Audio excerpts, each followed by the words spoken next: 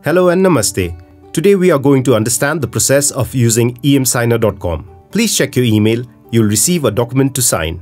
As you can see in the screen, Mr. Deepak Bhandari from Radiant Infotech Nepal has sent an important document to be signed. Below you will see the option Preview and Sign. Click on it. The document is loading.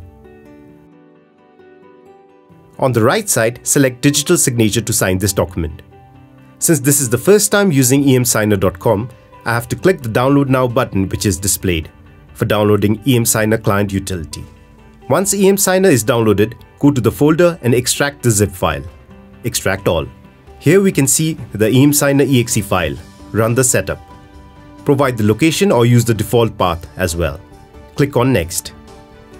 I'll click on No since I've already installed emsigner client utility. Then click on Install. The emsigner installation is complete. Now go back to the document page and refresh.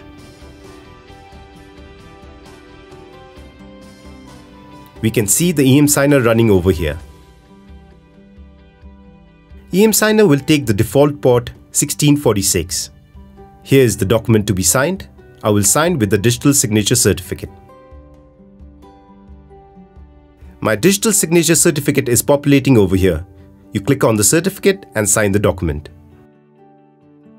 If the emsigner is not populating in your end, then you will have to add the exception by going to the browser and typing https://127.0.0.1: and the port running over here, which is 1646.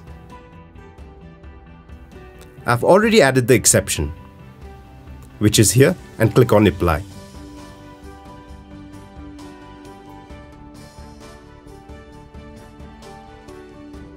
Basically, if your digital signature certificate in the emsigner isn't appearing in this window, then you'll have to add the exception. Click on Advanced and proceed to Unsafe. Your exception will be added successfully. Now you can sign any document using our digital signature certificate. This is all you need to know about using emsigner.com to sign a document. Thank you.